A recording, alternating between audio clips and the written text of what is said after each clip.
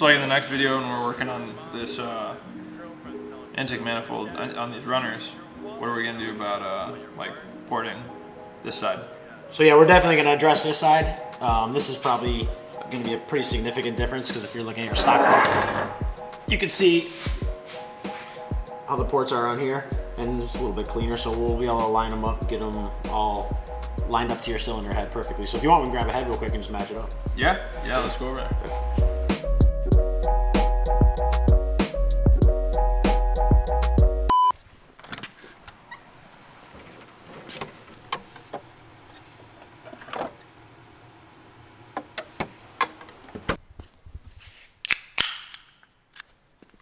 Hello everyone and welcome back to another video. Today I'm going to be showing you guys how to port the inside runners of a two-piece intake manifold. You can do this on a non-two-piece manifold. Obviously, you would have to just cut open your plenum and then do it. But for the sake of simplicity, I'm going to be running a two-piece intake manifold, so we're going to be porting the inside of the runners, and it's going to be super easily accessible, which is awesome. This is my old setup. This is just a stock intake manifold for a B16 VTEC cylinder head. It is a slightly larger Skunk 2 throttle body, but it's pretty old, so we're going to be swapping that out today as well. This is a two-piece Ultra Street style intake manifold. By the end of today, we are going to have port matched these runners right here going into the cylinder head, and they're going to be flush with the gasket. And this is what the inside of this intake manifold looks like. By the end of today, each one of these runners will be ported and flowing air very nicely. Throughout this video, if you guys learned something new and or like what you're watching, please consider liking and subscribing to my channel. I really appreciate it. I have a full-time job. I work really hard at this, so I really appreciate all of you guys liking and subscribing.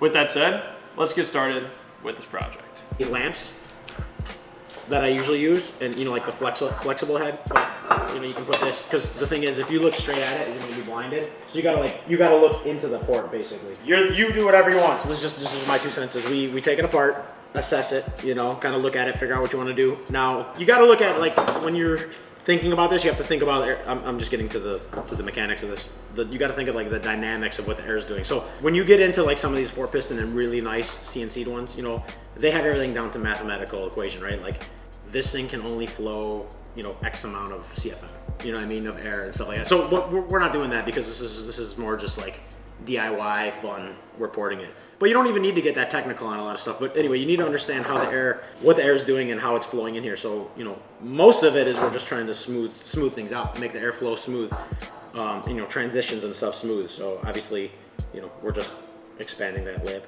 you know, making the airflow smoother. And it's just like a funnel, like if you're pouring fluid in a funnel or whatever, you know. So anyway, so yeah, we're gonna do that. And then this, to be honest with you, in my opinion, this is the most important, because these ones are just shitty, I think. What I was kind of getting at the end of the day is what we could do, I think would be cool, is come to this side, look at the actual runners over here.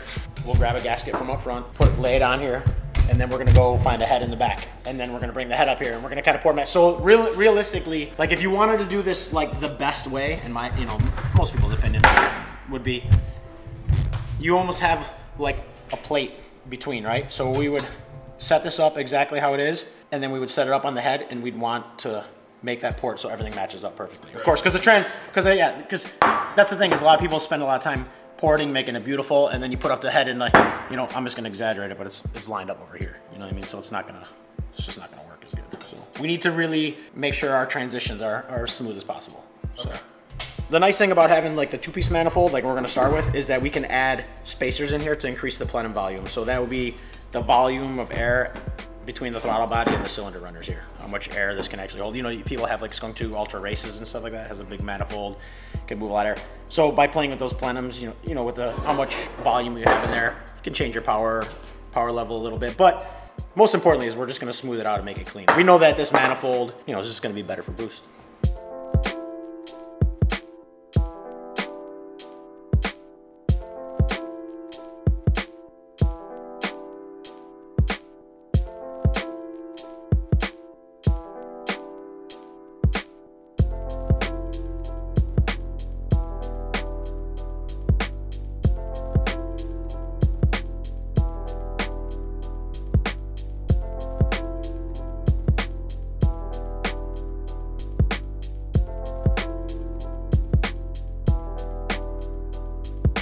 So here's what it looks like stock, and we'll see what it looks like when we're done. What are some things that we're gonna be working on here?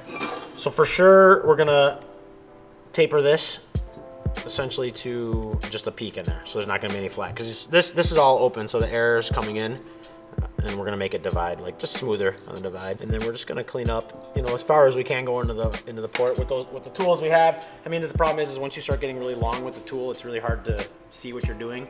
So that's why, you know, you typically when you're port, we'll port to here, and then we'll come on this side. But also we're gonna open this up, and we're gonna try to port match that as close as we can to B16 head you have. So are we actually, are we trying to, is our goal to get all the way through the entire runner, ideally? I mean, no, we'll probably clean it. The tool will contact every surface if you feel like going that big with it. You know, honestly, at the end of the day, it's just how many hours you want to put in it. I mean, I've literally put in manifolds like 12, 14 hours in a manifold. It's ridiculous, you know. I don't mind not doing them. Every party starts like that. So what you're gonna do is you're just gonna start rolling this edge essentially, right? So we'll start with that, and then we'll work our way into the manifold. So you're gonna basically blend this down.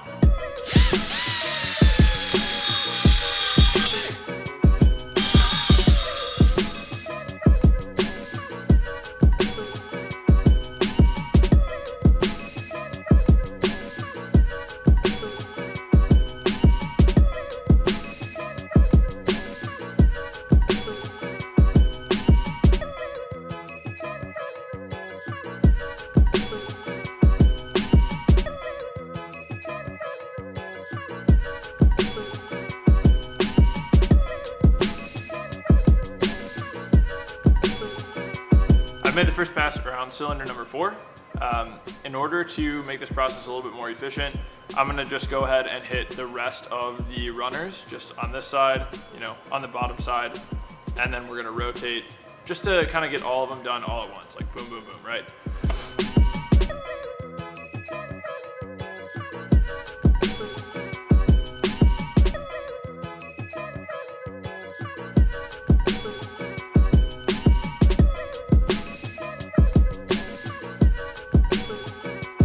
I mean, I like where you're headed here. Right. You know what I'm saying? Because at the end of the day, all we're really gonna focus on is the mouth. So let's just call that within the first, you know, inch or so. In here, we're gonna clean up, but we're not gonna make any dramatic change inside the runner. Okay. So for many reasons, we don't have a ton of material. That's like as far as I would go. We're gonna roll into it a little bit more, but that's getting close to it, yeah.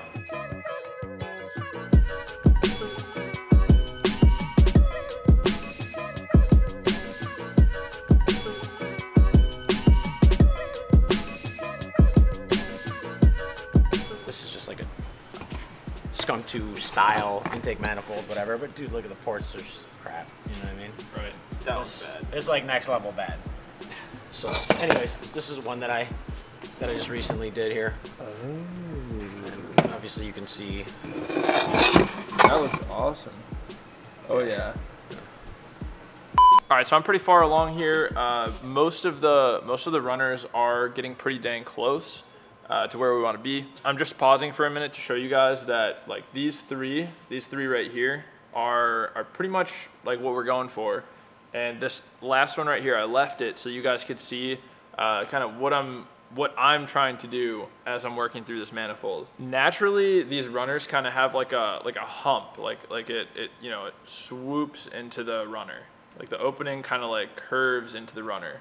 I'm trying to open up the edges and then blend the new opening into the runner. So in order to do that, I'm kind of just knocking down this hump completely, and you can see right here it's a lot flatter. I'll pull the camera up and show you guys, but it's a lot flatter running. It's just more of like a straight shot from the opening into the runner. So you can see how like curved this one is.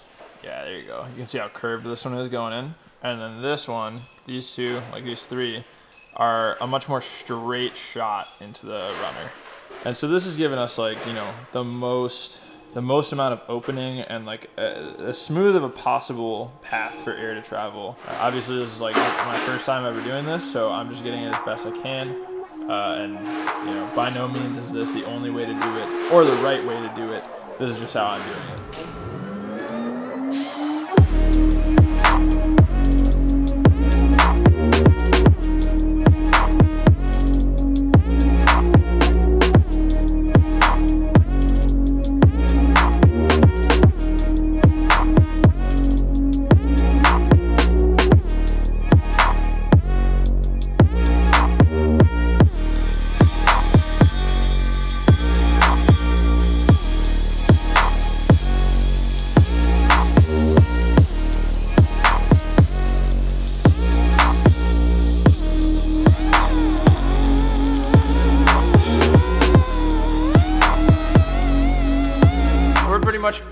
done using the tungsten carbide bits for the die grinder, and we are moving on to the sander. Our goal here is to just do like very minor shaping. Most of the shaping has already been done by the die grinder. It's not perfect, but I did my best. And from here on out, we're just using the sander bit to smooth everything out, do some very minor shaping, cut down a little bit of the lumps, and just get this as smooth as we possibly can.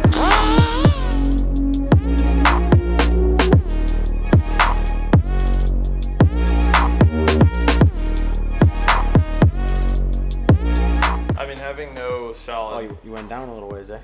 Yeah. Yeah, you're just you're like, oh, I'm gonna keep going. Yeah, I mean, I was like, if I'm doing all this work to make this look nice, why do I want all these casting marks in here? It's kind of gross. Yeah, no, you would have had to get there eventually. It's easy to get off track, but no, it looks good. Cool. Are you happy with it? Yeah, I mean, I was saying like for having like no solid reference for how this is supposed to turn out. Right. I mean, I didn't guide you good enough. No. I mean, like visually, like I haven't seen one that's like done. Sure. You know, so like. Yeah, I mean, you got the idea. You know what I mean? But no, you didn't. It looks really good. You wanna go out? You wanna flip over and go to the other side, or do you want to? Yeah, I think let's probably start on the next side. Yeah. I mean, you can come back and tune it up if you want to change any more. The good thing is, once you get over here, and now that you got what, probably 8 hours in here. Probably. So yeah, so you got a decent amount. So once you got more hours than most people do. You know what I mean? And just porting in general, just because people talk about it, but doing it, different things. So we'll go over here, start on this side, and then when you're doing over here, you'll probably get some ideas to if you want to come back and clean this up. But yeah, as you improve and get better, you're gonna kind of figure the tricks out. You know what I mean? So this side's a little trickier. You can't really jack this up. I mean, you can jack it up, but you can't jack it up because it's really hard to fix. It's possible to jack it up, but don't. Just don't do it. Don't do it. Right now, we're just gonna assume that this right here is exactly where we're gonna port to, right? Right. So we're gonna start with that. And obviously we could reverse and go back onto your cylinder head too. So we have to have some way to start this. Now, this one's a little trickier because this manifold's designed to fit like B16 and GSR, so some of the holes are slotted, Yep. Like slot. So we just gotta take our time. Get it all mocked up there perfectly. What I usually will do is I'll actually get some nuts and bolts and bolt the gasket on to get it exactly where I want it. Mm-hmm. And like I said, from there, we will need to check this onto the cylinder head as well to make sure everything lines up. So we're gonna do some sort of marking, to where we know where it's sitting on this, and then we're gonna match it up to there. Because obviously we can't really see. We can see through it a little bit, but it's not like. The best way to go is if we had like a really thick, let's say this was like aluminum or something like that, then we would put this on there, port the one side of it, and then we put it on this one and port the other side. You get what I'm saying? So picture, like I'll just exaggerate it, picture this gasket, let's say this thing was this thick. Okay. Right? Sure. So just use your imagination here. Now, I would actually bolt this onto here, right? And then when I port it, I would port into the head just a little bit, and I would port like 50% of that gasket. So I would only come like to here. So you're saying you would actually port some of the gasket? Right. I'm just giving you a hypothetical. Yeah. So I would port that. Then I would have it lined up exactly. Then when I turned it onto here, I would port the other 50%. So even if the runners were just slightly off, it would adjust so that way, on the so that way you're flow. making the head the exact same. It's lining up perfectly, the head and the gasket, and then that way this is a perfect template of like what that is. Right. Okay. To me, this is like a super important part of the job if you're trying to get every little last bit, because I'll see people make like perfect ports, like really nice manifolds, spend a ton of time on them, as nice as they can make them, and then it's not even matched up onto the head. So let's just kind of get some ideas of how this is going to line up. Actually, I mean, just looking down the ports, it actually lines up fairly well. Better than expected, to be honest with you. But see, like with the slotted holes, you can really move it around a little. You know what I mean? Let's see you later. So I gotta take off material on the runners on the left-hand side. Yeah, you see that? See how they're all like stacked over? Yep. So it's really like I don't have to take off really any or much on the right-hand side, but the left-hand side for sure. Yeah, it looks like it's like overlapped a little bit here. So, but let's. Does that make sense, or do I still have to take? Well, we're just gonna see. Whatever. I mean. Okay.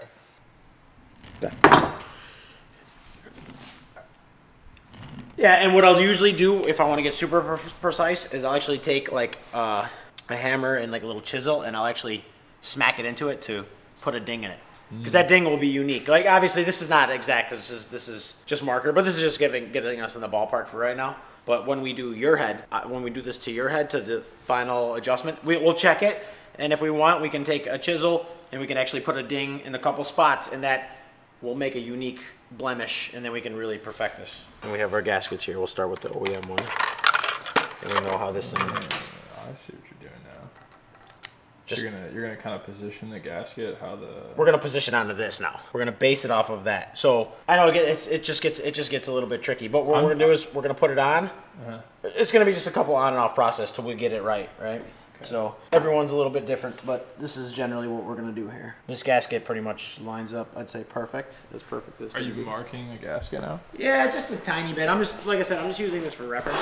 This may or may not be the final destination of what I'm gonna do, but this is gonna give me a good starting point.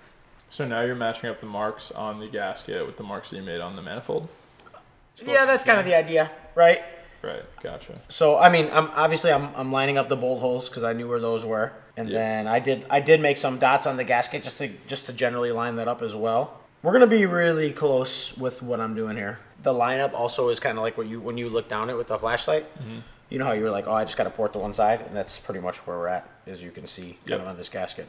And then obviously we could see the difference here, and we can start measuring this too with the dial indicators. But we'll also take a little material off down here. Now that we got that pretty much good, and we're pretty solid on what we're going to start with. And when I do this now, the marker line, the outside of the marker line, will be slightly smaller than the opening of this head, because this gasket is slightly larger, so we should be pretty much good to go. Your dad's telling you no. Your wallet's telling you no, but your heart is telling you yes.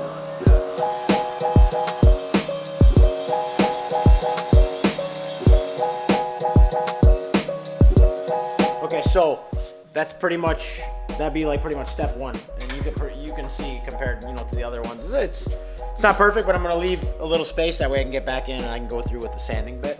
That's it. Really, like that. This is a good bit for what you're doing now, because it's a little easier. This has a little more control than some of the other bits.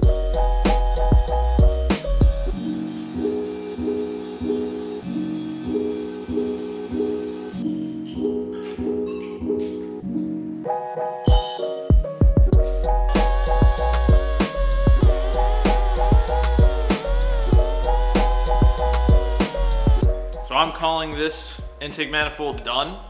This is my first time ever porting an intake manifold, so like, again, by no means is this perfect, but this is definitely something that I'm satisfied with. I'm really excited to throw this on the car. With this manifold done, we are very close to putting the motor in the car and starting it for the first time. Like I said in a previous video, we are going to be starting it and running it NA for the first few hundred miles for like a little break-in period. Just make sure everything's running right, feeling reliable, feeling good, feeling solid. And then we'll go ahead and throw the turbo kit on. It really shouldn't be too much work to do that at all. It's gonna be kind of fun, honestly, to run it NA. I've never experienced like a VTEC, NA, VTEC B series motor before, so it'll be kind of fun. And yeah, so there she is. Let's head home. We'll put it together and we'll toss it on the engine.